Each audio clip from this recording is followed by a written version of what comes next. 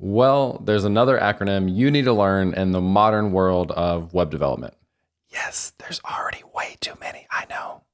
And that acronym is MPA, which stands for multi-page application. And what's interesting about this is I've heard this term for the first time in the last year, but it's actually a methodology of how we build web applications that's been around basically since the beginning of creating interactive web applications. So why is this coming up now?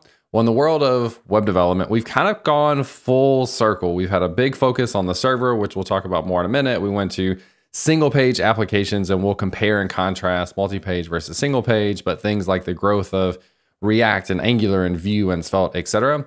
And now we're starting to get back to this real big focus on doing things as much as possible on the server. So let's actually give some context as to what both MPA multi-page applications and SPA single page applications are, and we can compare and contrast, and we'll see which one is the better fit for you.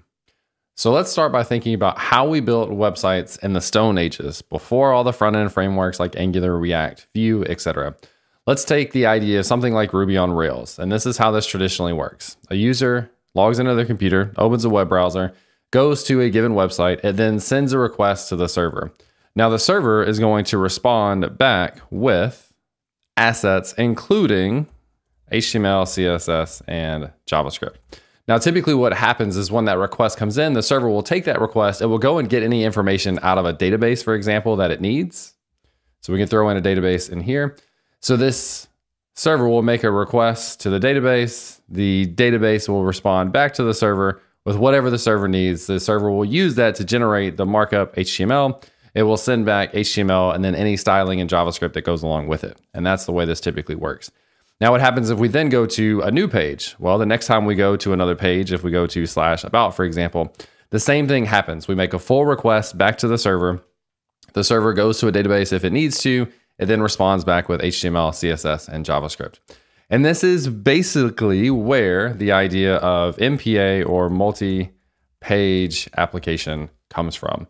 Now, the reason this term is kind of interesting to me is I never learned this term when I learned about how the web works, like we just explained. That's kind of just how it was, especially 10 plus years ago. That's how everything was built. Maybe even 6 or 7 years ago. That's how most things were built. But we've now gotten into this point of using single page applications, and that's been the de facto way to build websites for the past 5, 6, 7 years, probably. So the difference between a multi-page and a single page application is, let's say we have an incoming request that goes to the root page.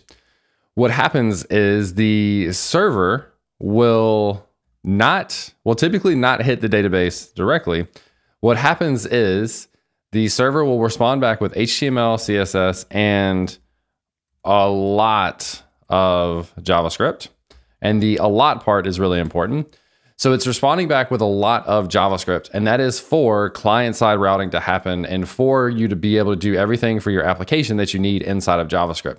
So you have this big initial load of JavaScript with a single page application, but what that means is anytime the application needs more data or makes a subsequent request to the server, so if we put, now we go to the about page, like so. So now we're on the home page. We then make a subsequent request to the about page.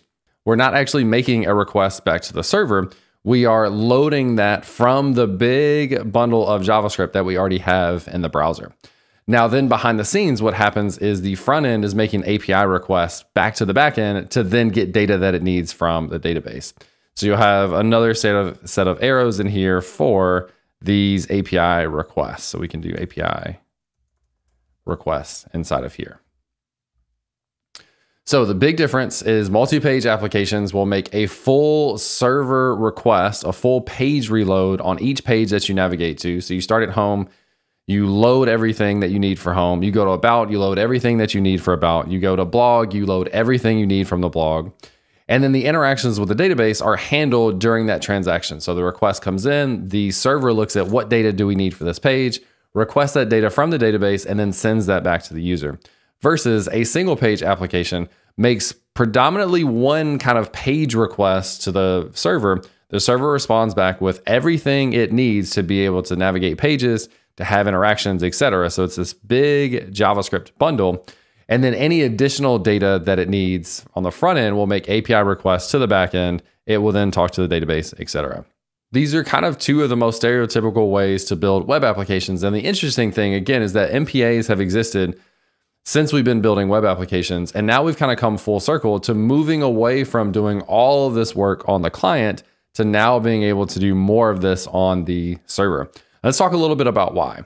We talked about in a single page application, we load a lot of JavaScript. And you've probably recognized this before. What happens is you make that request to the server, and that initial page load is probably pretty slow. It also means that any additional data that is needed to be loaded, you have to wait for that data to come back from the server. So you have to request that, get it back from the server, then display it on the screen, meaning you probably have a lot of different loading states on your pages. Now, the flip side of this is the original page load for on any given one page with an MPA is probably going to be faster because you're not loading that extra JavaScript. You're just getting what you need for that page. The downside of that, though, is when you switch pages, you're having to make another full request to the server versus in an SPA, you're just kind of loading API data from the server, and the rest of the skeleton of the application you already have in that bundle of JavaScript. So SPAs are going to take a little bit longer to load with the first request. Then they will take less time to load on subsequent requests, and MPAs are going to be the opposite of that, where you have a faster request or a faster load time on the initial request and then slower requests comparatively to an MPA for subsequent pages that you navigate to. Now let's talk about a little bit more of pros and cons of MPAs versus SPAs. One of the benefits with an MPA is SEO value, and you may hear this when you compare statically generated sites or server-side rendered sites, etc. But SEO value is the ability for something like Google to be able to load your website, grab all the information out of those meta tags that it wants, the title, the description, the categories or the tags, the cover image, etc., to grab all of that information so that it can index that associated with a given route for your application. So when a multi-page application page is loaded, all of that data is already configured on the server and added to the HTML that gets sent directly back to the user, or in this case, in the SEO context, back to Google. That means Google doesn't have to do any extra work to be able to load in that data and to be able to index it. The flip side of this is that with a single page application, that metadata in the head isn't necessarily available until the JavaScript has been fully loaded on the front end, because you're only loading one JavaScript bundle from the server, regardless of which initial page that you hit. Whether you start by going to home or about or blog, you're getting one big JavaScript bundle. So the JavaScript has to run on the client to be able to determine what the appropriate SEO tags are. And there's kind of mixed reviews of how good Google is at waiting for that JavaScript to be finished so that it can properly index stuff and get you the best SEO value for your site. Now, one common maybe misconception, or maybe it's true, thought or limitation with MPAs, multi-page applications, is the limited ability to have interactions. So one of the things that's really beneficial with a single page application, and you've probably seen this, is when you submit a form, you can do that all within client-side JavaScript. So you make an API request to the backend to save the information, delete information, whatever it is that you're doing. And then your front end kind of stays there with some sort of loading state. That way it has really good feedback for the user of what's going on. And you can show them when that data has been appropriately saved, deleted, etc., or when an error has been thrown. And you're not having to make a full request to reload the entire page.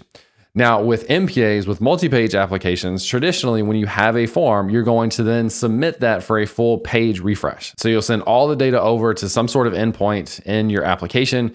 It will save that data, delete that data, whatever it's meant to be, and then it will reload an entire version of that page, meaning you have a little bit of time that goes into reloading that page versus in an SPA, a single page app. You're not completely reloading the page. You're just kind of reloading the parts that have changed, which is basically feedback on how the form submission went. So this has a really nice user experience inside of single page applications. Traditionally with MPAs, it's the full page refresh, but you don't have to do that. And that's where this gets really interesting. The idea of SPA versus MPA, most of those things aren't as distinct as you might think. And I think Astro is the perfect example of this. Astro is a modern framework that is structured as an MPA, but ships zero JavaScript by default so that your websites are as performant as possible. So inside of Astro, it doesn't ship JavaScript by default, but if you need some sort of front-end interactivity or front-end state, you can actually incorporate into Astro UI frameworks. Search for, let's go to the docs in here and do a Command K, and let's say UI frameworks. You can actually use React, Vue, Solid, Svelte, other frameworks inside of Astro to be able to use the stuff that you're already used to from a single page application, bring that into Astro, but it still kind of maintains this MPA methodology. So if we look at MPAs versus SPAs on here, it kind of breaks down some more of this technology and compare and contrast them. So in Astro by default, each page is going to be a full page refresh, but you can create API endpoints inside of Astro. If we look at server endpoints in here, server endpoints, you can create API routes, and you can use something like React on the front end, and you can still have that same interaction of loading the page initially, but then on form submissions, handle that in JavaScript to send it over to the server, do whatever you need to do with your database, and then respond back. Typically, Astro is thought of as like a static site generator and very limited to that, but it's actually quite capable because you can add these server endpoints. You can do client-side JavaScript in the front end using your favorite framework of choice. So it's a really neat combination of all of these methodologies. Now, one thing that I want to call out is I am currently working on releasing a course on Astro, which will teach you all about multi-page applications, integrating with frameworks like React and Svelte, etc., creating API server endpoints with Astro.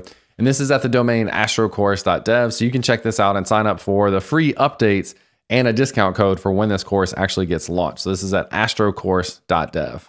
So let's talk about which one of these is going to be better for you, MPA versus SPA. SPAs are traditionally going to be better for really interactive JavaScript heavy applications. Something like a dashboard where you have lots of different things going on in the dashboard that need data, that need to be able to handle transactions. Something like Spotify that has a bunch of different transactions. Something like Twitter that is constantly sending tweets, liking tweets, deleting tweets now that you can, etc.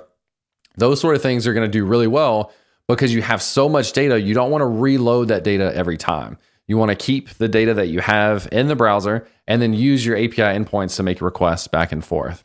So when would you use an MPA? Well, one thing that is very important is SEO value. So making sure that your website is SEO friendly so that it can be indexed and pulled up. If you don't have all of the constant loading of a ton of data like you might have in a single page application, this might make more sense as well, because loading a page from scratch may not be as wasteful as it would be if you had a ton of data with something like Twitter or a lot of transactions like Spotify. You just can't handle doing full page refreshes in each of those cases, but in something that doesn't have as much going on, it's going to make perfect sense. And there's another big thing that comes to mind, and that's with authentication and gating your content behind and making sure a user is logged in or has a specific role or permission or something to view a page. With a multi-page application, you can do that authentication verification on the server before responding back with a page or redirecting a user to the login page if they're not supposed to be there. I love this architecture because it's very clean of you can't get to the page if you're not logged in. With a single page application, you have to handle all of that logic in front-end JavaScript. And that also means, from a user perspective, that means a lot of loading states, again, while you're verifying on each page, is the user still logged in before showing them that content, versus doing that on the server means all that stuff is handled. And so by the time they actually navigate to a page, if they get to that page, they're allowed to be there because that decision was made on the server. So I think this is a cleaner separation of concern, specifically when it comes with verification and authentication on gated content in your app. And then you can think about, maybe you don't have to choose between the two exclusively. Something like Astro is a great way to have a multi-page application methodology. You can still do interactive JavaScript using these components in whatever framework you like the most, React, Svelte, Vue, etc., which is really neat. So Astro, I think, is a great combination of all of this, not to mention amazing other frameworks that give you control over these situations as well. So I'm a big fan of Next.js and the React ecosystem. There's SvelteKit and the Svelte ecosystem. There's Nuxt and the Vue ecosystem. All these frameworks have modern tools and methodologies to be able to get the most performance-wise and SEO-wise out of all the things that you built if you really kind of learn the in and outs. But I think starting with the difference between single-page applications and multi-page applications, understanding the trade-offs can help you then make more effective decisions going forward. So what do you think? What do you prefer between multi-page applications and single-page applications? Which one of those resonates most for you? And if you have any specific examples of when you would choose one or another, leave those in the comments below. Hope you enjoyed the video, and I'll catch you next time.